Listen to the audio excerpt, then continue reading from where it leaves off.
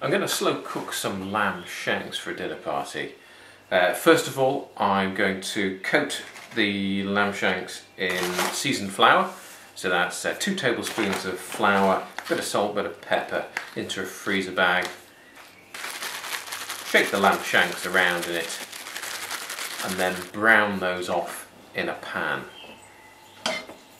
I'll brown them off 1 or 2 at a time so I don't overcrowd the pan. If you overcrowd the pan, you end up just steaming them rather than getting a nice brown coating to them to add more flavour to your final dish. Once those have been browned off, if they'll fit, put them into your slow cooker. Otherwise, put them into a large pan ready to cook slowly on the hob or in the oven. You now want to deglaze the pan that you've browned the lamb shanks in.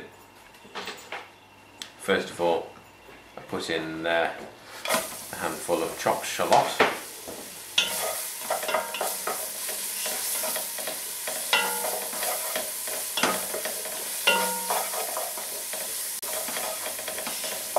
Some diced carrot.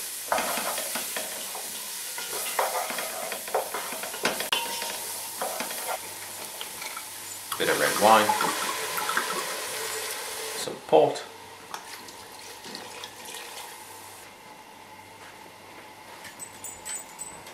some lamb stock, you could use vegetable or chicken stock,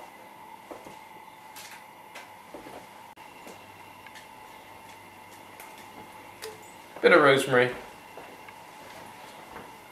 bay leaf, and bring that to the boil. Stirring with a wooden spoon and using that spoon to scrape off any caramelised residue from the bottom of the pan. Add a tin of tomatoes. When that's come to the boil, add it to the slow cooker and leave for 6 to 8 hours. Or if you haven't got a slow cooker or the lamb shanks won't fit in, put it all into your large saucepan. Bring it up to a gentle simmer and you just want to see the occasional bubble coming up.